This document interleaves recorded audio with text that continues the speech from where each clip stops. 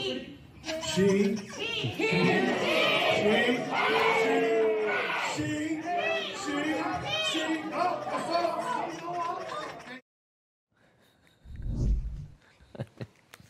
the hell is going on?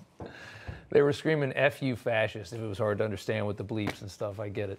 Students at the University of North Texas in Denton, pasty white kids from Texas, shouting down a group of young conservatives, among them Jeff Younger, who is running for a House seat in Texas. The students were, quote, protesting Younger because he opposed the gender transition of his young son. And there's a whole story to this, and it's quite compelling stuff. And Jeff Younger joins us now. Also joining us is Kelly Neidert, a student at the University of North Texas, Denton. Kelly and Jeff, I want to thank you both for joining us tonight. Jeff, I want to start with you. Tell us a story as to why you were there to give this talk and just how it exploded into this. Well, the Young Conservatives of Texas at UNT asked me to come and talk about my vision for Texas since I'm running for office. And in particular, they wanted to hear about what's happened to my son and my fight to protect him in a Texas court and in the legislature related to some of the problems that I want to fix in Texas. And that's what I came to talk about. Didn't get the chance to do that. Didn't get a chance to do that. Tell us about the fight over your son, because the details of that are really something. Well, my wife divorced me when my son was 3 years old in order to transition him to a girl. And that's led to, a 7-year court fight now for me to stop her from chemically castrating him. The medical records show that she wanted to do that around 8 years old. My son is now 9. I was in court and essentially won a case in front of a jury. I got 50-50 custody, no child support, and I got all the conservator rights. But then they recused my judge, put me in the most leftist courtroom in Dallas County, and they've never implemented that order. And in fact, gave me a gag order, which was specifically intended to prevent me from running for office in the state of Texas, a totally illegal gag order. I refused to follow the gag order and challenged the judge to throw me in jail so I could challenge it on habeas corpus grounds. The judge refused to do that, and instead, the judge took my children away from me, saying that I hadn't followed the court order and the gag order. And your wife, your ex-wife, was trying to transition your son and chemically castrate your son since age what? 3. 3 years old. That's right. Is there any what would this little boy say if we asked him? I mean, well, she testified in court at our trial in 2019 that what caused her to believe he was a girl was that he chose a girl's toy in a McDonald's Happy Meal, and he wanted a silver purse with a unicorn on it when they went through a Target. However, my son is consistently never presented as a girl to me. He only presents as a girl with his mother. So the court had two choices. He could have a normal life with me, or he could have a transgender life with his mother. And the court has consistently chosen to push my son towards a transgender identity. It really came to a head in July when my son visited the court-appointed counselor and 4 times told the court-appointed counselor that he wants to be a boy and he wants to go to school as a boy because he's getting embarrassed by all this at school.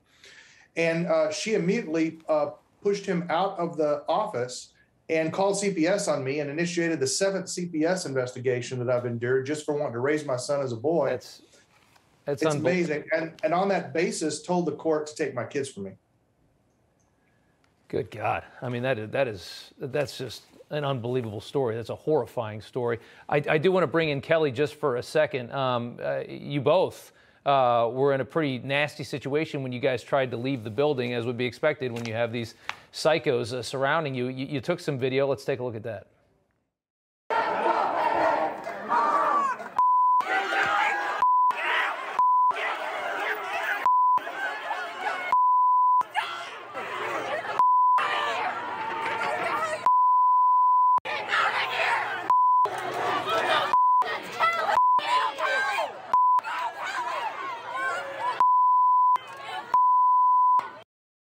My God, Kelly, what was it like going through that? Tell us your experience that night.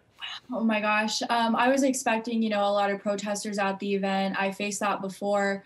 Most of the students just know who I am by now because I've been, doing these conservative events on my campus for so long.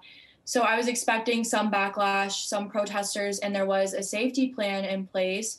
If the police felt that it was too dangerous, me and Jeff were to be evacuated. And obviously it got to that point. So the scariest part was getting separated from Jeff and our police escort. After that, I mean, we were just like all hell broke loose. I was kind of pushed into a building with 2 officers, and I ended up hiding in a janitor's closet in this building while Antifa ran up and down the hallways, you know, trying to open the door, screaming. At one point, we had the lights off in the closet, and they were right outside. Again, they didn't know we were in there, but, you know, they were shaking the handle and just kind of on a witch hunt to find me. So it was terrifying. It was terrifying. For a moment there, I honestly, like, I felt like I might not make it out at that point. It's unbelievable to see that video. I mean, the anger.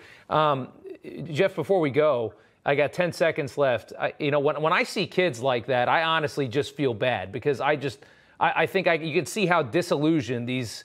I mean, I don't even know what to think about what you guys went through. But do you just feel pity for kids that have that level of anger and just disillusionment at that young age?